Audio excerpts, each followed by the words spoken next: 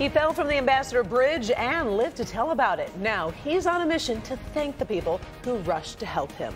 Thanks everybody for being with us here at 5:30. I'm Karen Drew. And I'm Damon Fernandez. Spencer Baker is the man so many people have been waiting to hear from. That's right. As Victor Williams reports, Baker gets emotional when he thinks about what could have happened.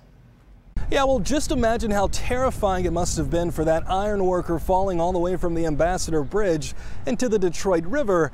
Now he's trying his best to show gratitude towards the people who made sure that he did not stay there.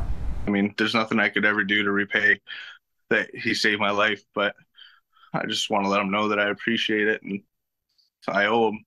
Ever since he was rescued after falling 150 feet, Spencer Baker has been trying to thank the man who saved his life. I have the man's phone number, the guy that was operating the boat. They come out and rescued me.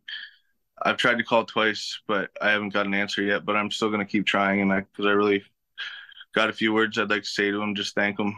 He also owes a lot of gratitude to the people who saw him fall in the first place and got help from there. You see somebody? Yeah, he right there. And if those people weren't there, I probably would never get to see my 4-month-old daughter again or my beautiful fiance.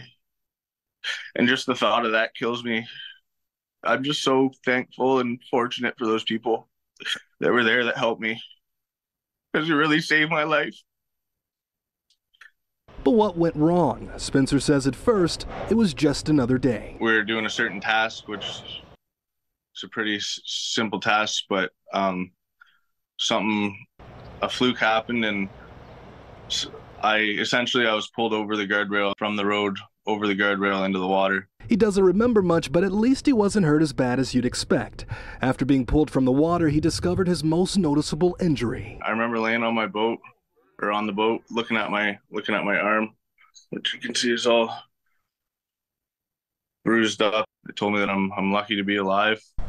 And it's going to take some time for that arm to heal, but once again, it's nothing short of a miracle that this man is still here. Victor Williams, Local 4.